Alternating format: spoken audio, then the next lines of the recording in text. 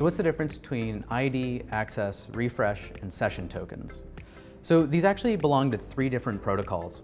One is OpenID Connect, where we give ID tokens back to the client to figure out who they've just signed in. Access tokens are part of the OAuth 2 flow, which we give to a client once they ask to call a resource or a web API on behalf of the user.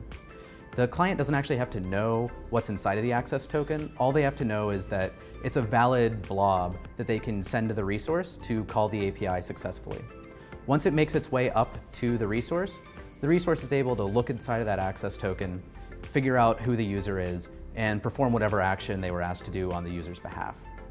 Now, refresh tokens are also part of the OAuth 2 flow, and they're given to the client. The client uses those to refresh or get new copies of the ID token and access tokens once those have expired. They only last for about an hour, whereas refresh tokens can last effectively forever. This is really handy because you can use them to get multiple access tokens using a single authentication. So you keep using the refresh token to get a new access token and a new refresh token.